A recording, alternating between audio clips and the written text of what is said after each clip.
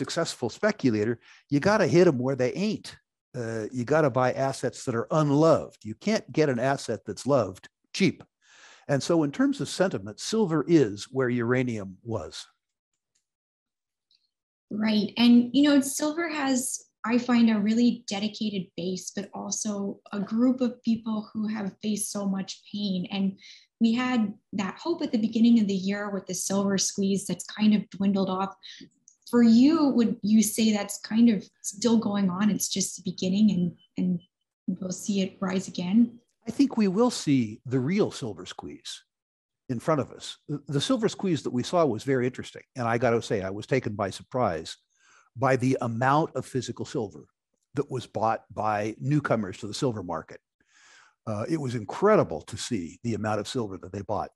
But that isn't what the real silver squeeze is about. The real silver squeeze is simply about the market share of precious metals returning to their historic means. It's about university pension funds, state pension funds, and insurance companies going from having no precious metals in their asset hoards to having 2 or 3% in precious metals. When that happens, Charlotte, and I really think it's when, not if, when demand for precious metals merely returns to the prior means, I think then you see demand for precious metals triple. We may have seen as a consequence of the silver squeeze a 10 or 12% increase in demand for silver in the United States, you know, relative to supply on float. I think we're going to see demand triple. That's 300%, not 10%. And when you have a 300% increase in demand with no concomitant increase in supply, because you can't increase supply that much, the price action can be very, very dramatic. So I think that the silver squeeze that we saw was an interesting phenomenon. It tells us that the way the world invests and speculates is changing. That information doesn't need to come from Chase Bank or the Wall Street Journal. It can come from Charlotte McLeod. There's distributed information and distributed response. That was the message of the silver squeeze. But in terms of its impact on the silver market, there wasn't much. What will make a difference in the impact on the silver market is when we get away from the Reddit crowd and we go to, Ontario municipal employees,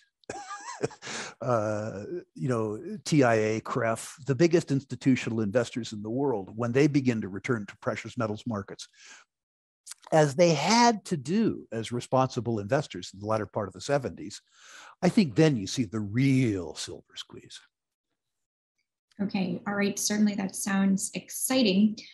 Let's now move over to uranium, which is another market of a lot of interest to our audience here.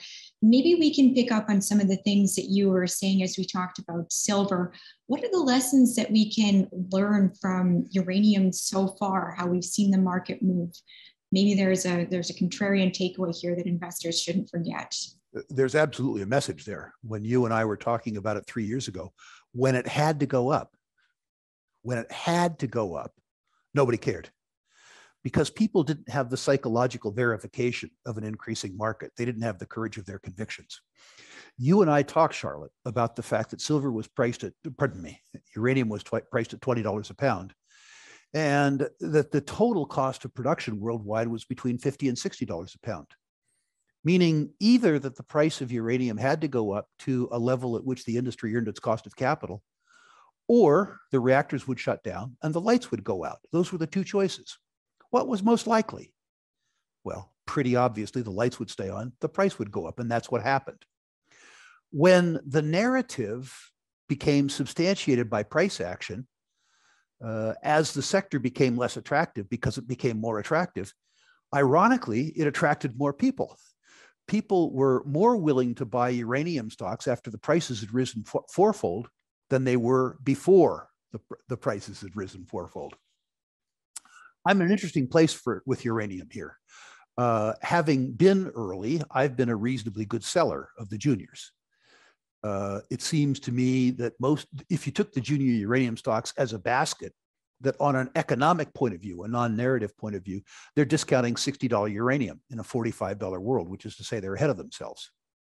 At the same time, I believe that the uranium price now, over the next 2 or 3 years, I can't tell you when, escalates from its current $45 a pound to $70 or $75 a pound, because the cost of producing uranium is increasing with inflation and with permitting difficulties. So over 2 or 3 years, I think, as an example, this sounds like a commercial, it probably is. If you bought the Sprott Physical Uranium Trust today at $45 a pound, in 3 years from now, it's likely selling at 70 or 75, maybe more. A pretty good, pretty attractive rate of return for something that is much more likely than not to happen. I think the biggest and finest uranium stocks in the world probably double, maybe triple. I think the outlook for the juniors is more mixed. Our database has 69 uranium companies in it now. Most of them, unfortunately, don't have any uranium. They're looking for some. And if the price of something that you don't have any of goes up, one wonders why that might affect your fortunes. So you need to be picky in the uranium stocks. And it wouldn't surprise me to see the juniors decline a little bit in price, as in fact they've been doing after the last 45 days. I think the whole sector trades higher. I think if people are willing to buy the stocks selectively now, 2 years from now, 2.5 years from now, those are the timeframes I think in, they'll probably be very happy. But most speculators think in 2 or 3 month timeframes. And those people, I think, are bound to be disappointed. So uranium would be very, very, very good to me, as it has been over the next 2 or 3 years. It will be somewhat less good to people who don't have the courage of their convictions and don't have the psychological and financial staying power to handle the perturbations.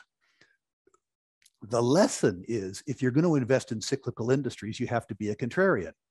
And to be a contrarian, you have to look for things that are out of favor and unloved and have to go up. And you have to be willing to do it without the psychological reinforcement of rising prices.